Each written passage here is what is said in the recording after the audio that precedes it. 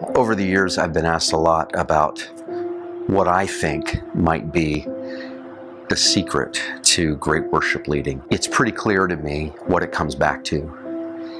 It's the secret life of that worship leader. See, we think that spiritual authority is being gained when we're on a stage, getting better at what we do, when we're working with our teams, when we're building these corporate worship experiences.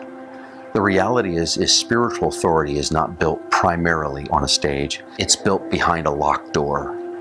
And by locked, I mean a locked door where there is no intention for presentation happening behind that door. I don't mean building a set.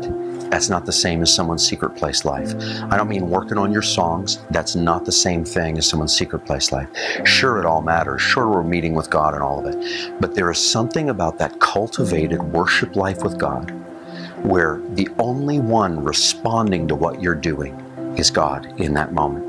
Where you have decided that you are not working on something, that you're not presenting, that you're not preparing to present, but what you're going to do in that room stays in that room and dissipates, if you will, into the moment. Marva Dawn once called it a royal waste of time.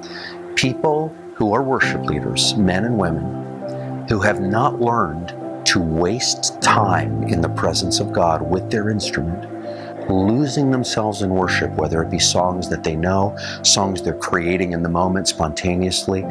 If they haven't learned that, they're going to, over the length of their days, get very good at building sets and leading people in these experiences. They won't necessarily gain, I believe, the true spiritual authority that only comes the way David got it, when he was out in the fields and he was meeting with God in those night hours, when there was no documenting going on, there was no big planning for that next event. There was just something unique and precious that was happening in the moment that would never happen again. And that was seen as not an utter waste. It was a royal chosen waste of time.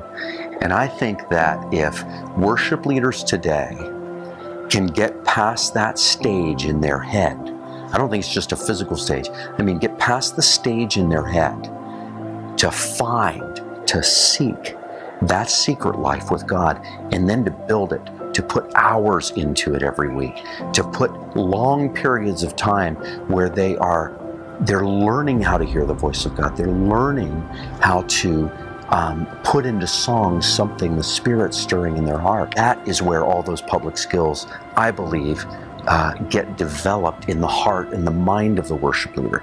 Then the other details can be worked out. You can learn how to arrange bands and present from a stage and share the things you share, but you cannot learn intimacy with God by simply doing public things and even having your head in the space of the next public thing. It has to be alone and for that purpose alone.